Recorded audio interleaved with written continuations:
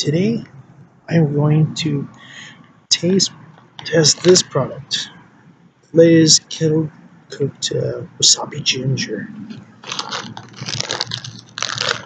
And it's actually the winning flavor of last year. And it was by a mom of 3, and yeah. Let's see how it tastes. Yeah, I already opened it before. I'll tell you this. It has like a very vinegary smell to it. Almost like, I would say, malt vinegar of smell.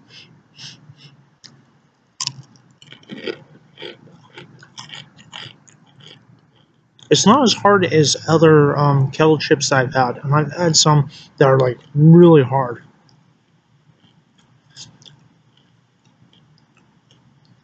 Good texture. In the beginning, you get is the ginger flavor plus a vinegary taste, which is the malt vinegar.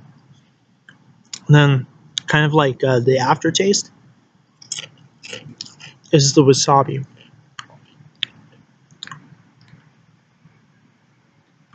But not really that much.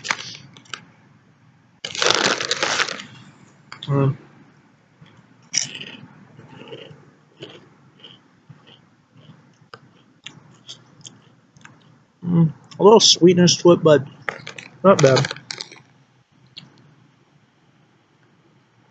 I definitely taste the salts in it, because I'm very particular.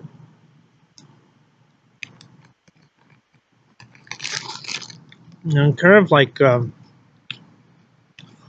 thinking maybe a soy sauce into it.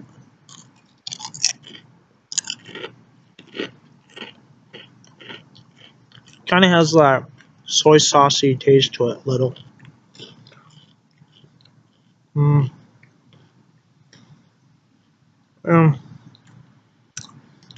Well, let's see what actually it says on here. It says here the ingredients: potatoes. Good. Hope that's the main ingredient. Second ingredient is vegetable oil, which, duh, it's fried. So the oils would be sunflower, corn oil, and / or canola oil. So basically, a vegetable oil is a combination of any type of oils or lower grade of other vegetable oils. So when people say, "Oh, all corn oil is vegetable oil," no, it's not, because vegetable oil is like bits and pieces of other oils from different vegetables. While it's more expensive to get one that is just a pure product of, let's say, a canola oil or corn oil or sunflower oil. Well, the next one is wasabi ginger seasoning. Alright, like I said, it had sweetness to it. So this is what it actually makes of it. You have sugar. Main ingredient of that seasoning packet is sugar. The next ingredient is maltodextrose, which is made from corn. Then you have brown sugar, another sugar on top of that. Then you have salt, then soy sauce. And then it tells you the ingredients for soy sauce, which has soybeans, wheat, salt. Okay. And then you have, that's the ingredients for soy sauce. Okay, continuing on the seasoning packet, which is spices. I don't want to tell you, which probably is going to be paprika and a few others, because paprika has that smoky taste and it gives it the color, like a reddish tinge to it a little. And also it does is gives it a sweetness, including ginger. So that's one of the spices. Then there's garlic powder. Okay, that also intensifies the flavor of the ginger flavor. Because right now I'm getting like kind of like a little afterbite of the garlic. Yeah, it's one of those hidden notes. You have to eat enough to end up getting these flavors out. There's onion powder, which it has almost no flavor to it because it's so little, probably. You know, I can barely even taste that. I can actually taste the garlic, but it is dumbed down quite a bit.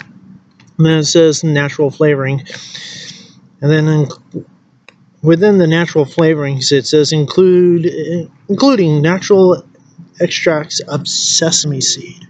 Well, actually, it says of sesame, which most likely it's of the seed. In other words, sesame seed oil.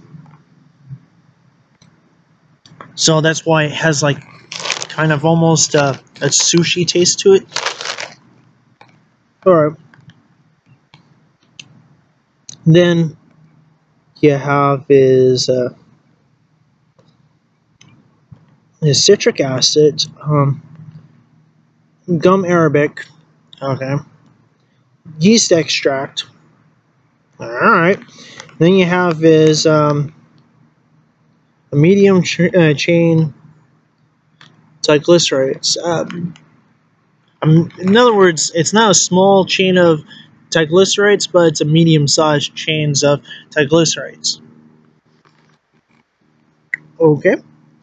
Then you have is the caramel coloring. That's what's giving it its little extra hue of like brownness, as it were.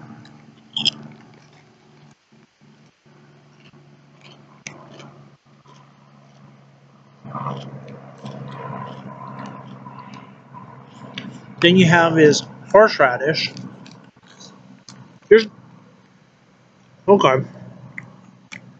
Horseradish. All right. Shouldn't it be wasabi instead of horseradish? But let me go on. Then you have is sunflower oil and wasabi. Wasabi is like dead last on the list. The reason why is wasabi is such an overpowering flavor. That's why it has to be at the very end and has the least amount. Because if you put too much into it, the problem is that it'll be too strong, and most people of purveyors of chips are like, I'm afraid of wasabi. Oh, that's going to be too hot.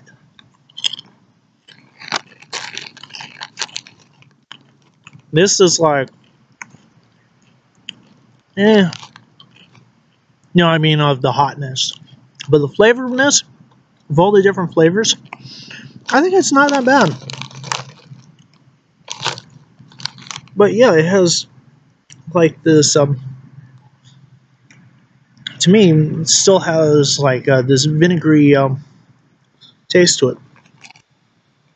Which, of course, that's actually, when I said was this flavor of malt vinegar. Well, you have wheat products, okay? You have is yeast. You have is the salts and spices.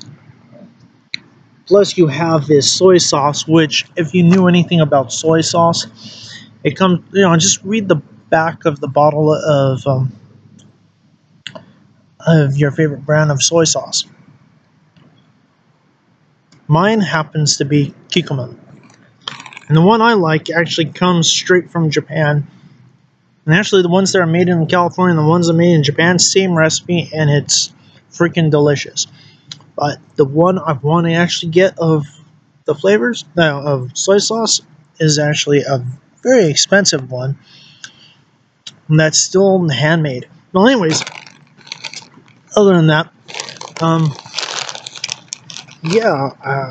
should you try this? Maybe, but it's like kind of a whim for me. It's like, I think I'll buy these again. Not that bad. I'll finish this off and think about it later. But till then, see ya.